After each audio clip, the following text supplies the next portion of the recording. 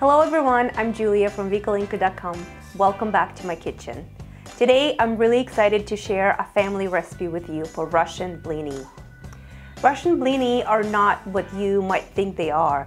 They're not those thick round pancakes topped with smoked salmon you see at parties.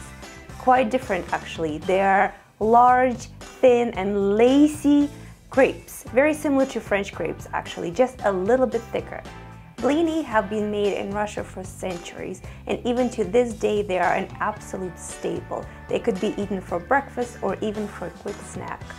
What is so special about Russian blini is that they could be enjoyed with sweet and savory toppings, and the toppings are numerous.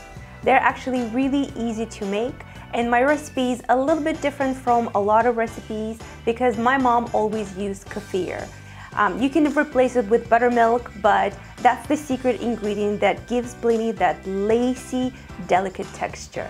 But enough talking, let's get to the recipe. Get a large bowl and whisk together the eggs and 1/3 of the buttermilk.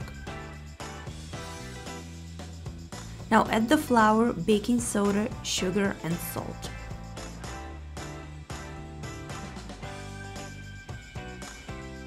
Give it a really good mix, then add 1/3 of buttermilk in gradually and keep mixing. You want to make sure there are no lumps. When it is all smooth, add the rest of the buttermilk.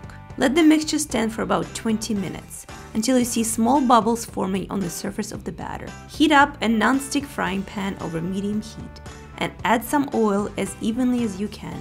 Pour in approximately a half cup of batter, so the batter runs up to the edges. Let it cook until bubbles form on the top and the surface looks dry. Then flip with a spatula, let it cook for another minute. Stack up the blini on a plate, brushing them with butter with each addition.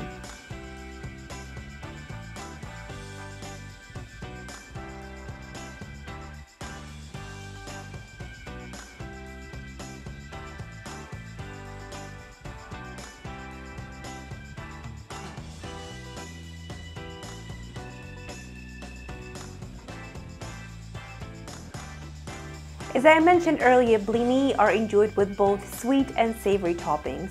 And although everyone knows of blini and a caviar combination, the most common way of eating blini in Russia are with sweet toppings like preserved fruit, sour cream, and whipped cream and fresh fruit, and honey. If you want to try a savory version, you can absolutely top them with smoked salmon or caviar.